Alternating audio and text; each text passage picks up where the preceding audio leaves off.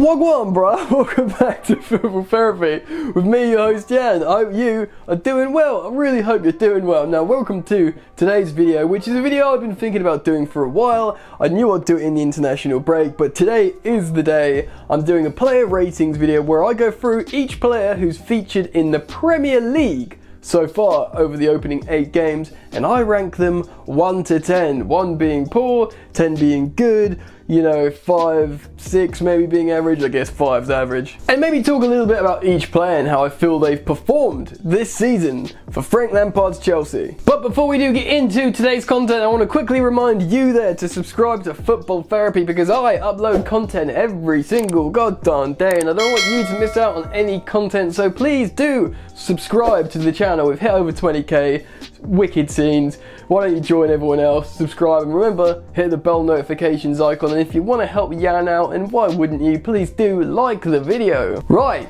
I have the squad on my phone now. Like I said, I'm only going to go through players who have featured in the Premier League this season, even probably players that have only featured a tiny bit, but yeah, here we go. Starting with Spain's number 1, Kepa Balaga.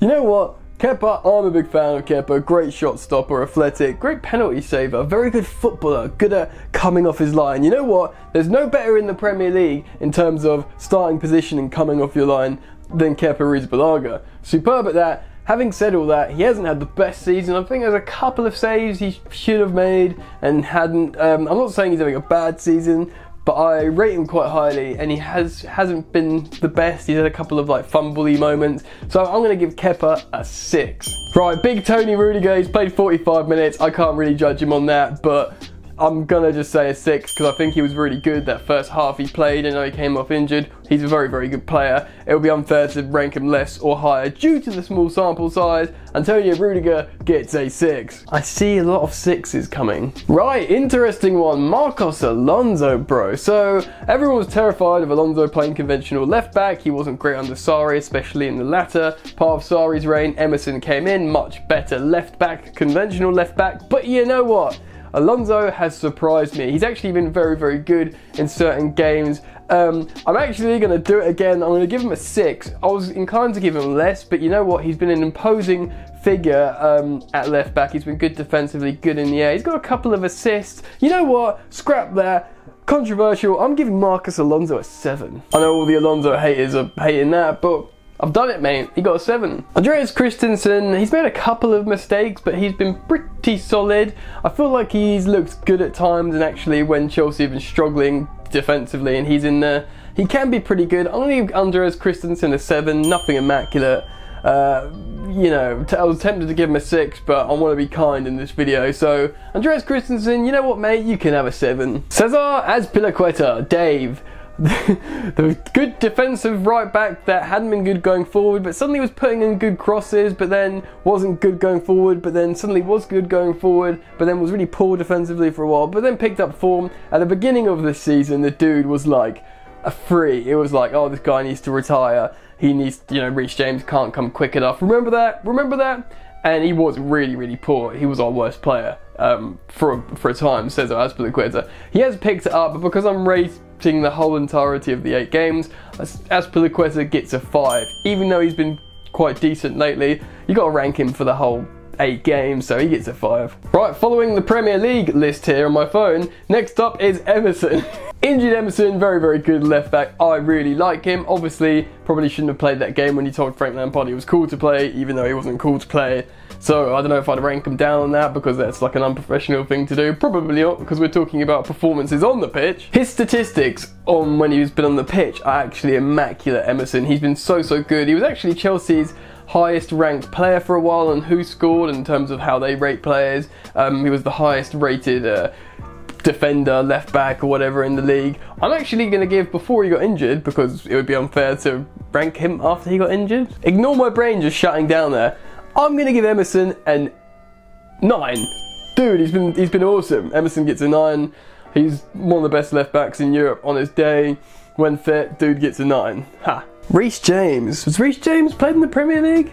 He played in the Champions League against Grimsby as well. I don't think he played in the Premier League.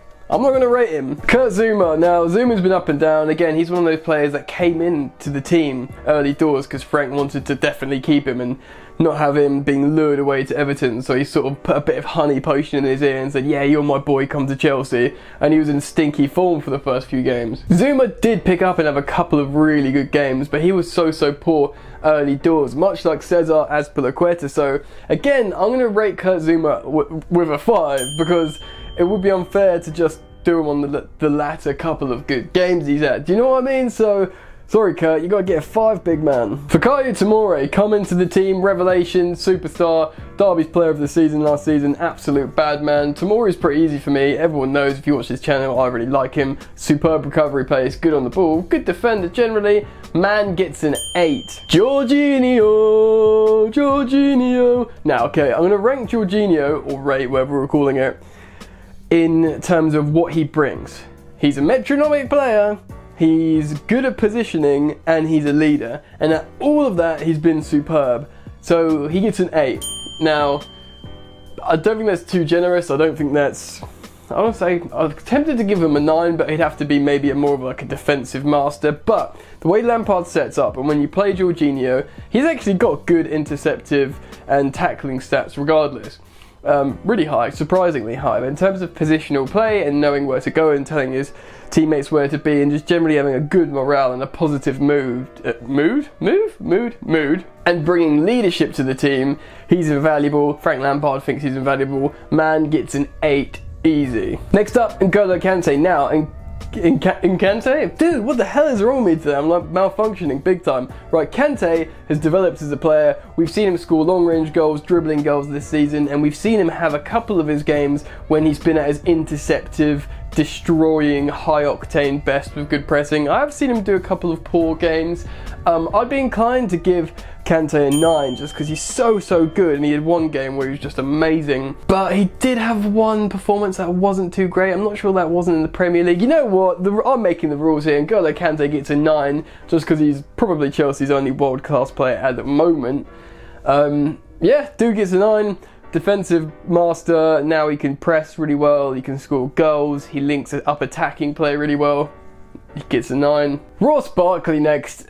Heavily disappointing this season. Now, if you watch my channel, you know after pre-season I was on the Ross Barkley hype train. I think I said he'll be our top goal scorer, which is making me look funny now, but I don't care. Anyway, he's been really poor in the Premier League this season. He's shown flashes of his ability, which he does have.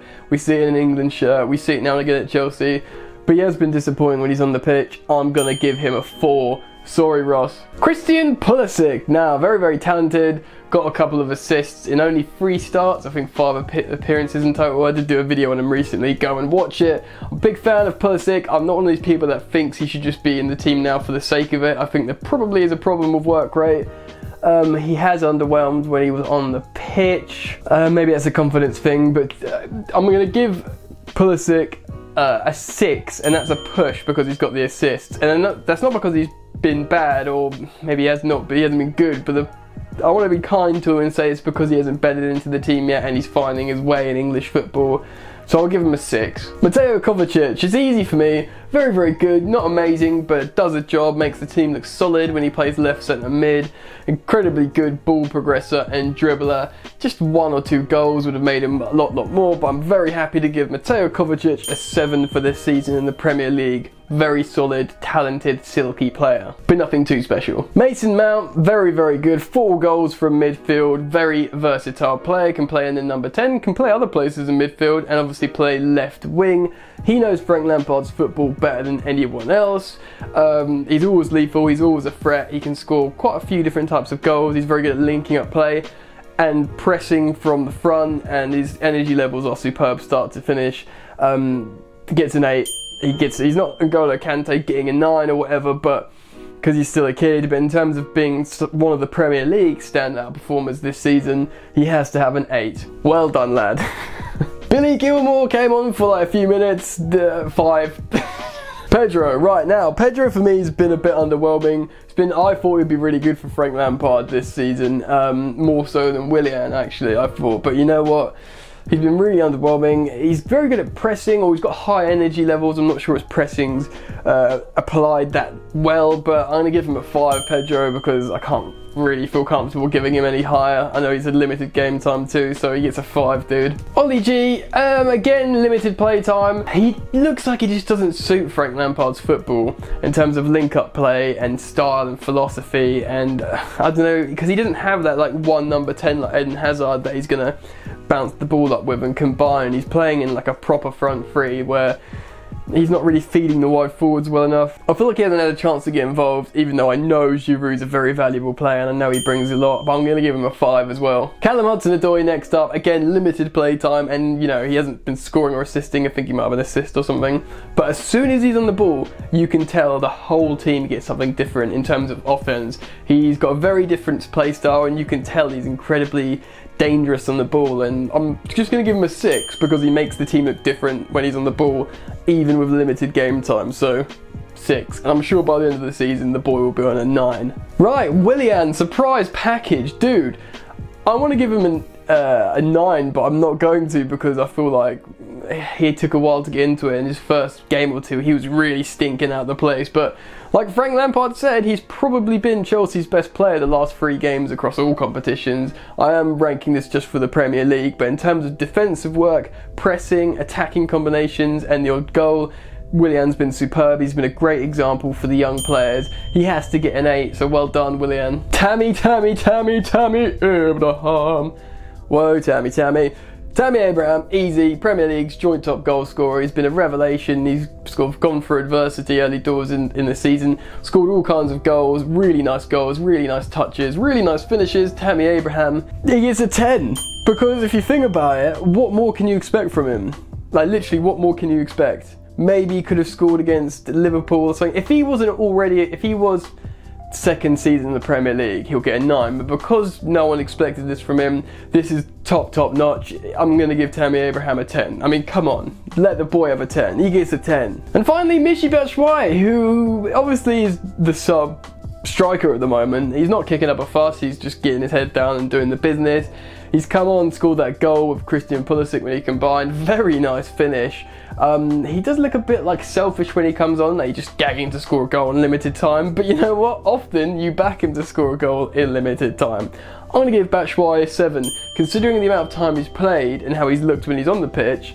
Again, limited sample size, but because his attitude is so good, and when he comes on, he just wants to play for the team, he kisses the badge, he's doing all he can for the coach to impress him, and he's scoring goals and stuff, and although he's not been amazing because he's not on the team, dude gets a 7 as a super sub. Well done, the Batsman. Right, so I think that's it in terms of players who have played in the Premier League this season rated. What do you think? Get down in the comments, let me know if you disagree with any of my ratings for the players this season in the opening 8 games. I'll be really interested to hear if you want to dispute something, or if you just agree with me and want to tell me how awesome I am. Get down in the comments. If you have enjoyed the content today, guys, please do like the video, and you're welcome to join me and the rest of the Football Therapy Goat gang in the Discord server that you can join via Patreon. Link in the description. Costs just $1, and you can also follow me on social media at Football Yannick on both Instagram and Twitter at Football Yannick. That is it from me, ladies and gentlemen. You lot enjoy the international football, and I will see you later. You ain't so tough with that bad boy tuck. I'ma get it how I'm living, I'ma walk the walk. Outline my lines, I rap through thought. Body bag the verse, outlined in chalk. In my life seen trouble, hustle on the double, silence on the trigger like my pick got a muzzle. Yo, chick like to guzzle, bad boy stay in trouble. I only love this paper, sorry I don't. I laugh me, baby.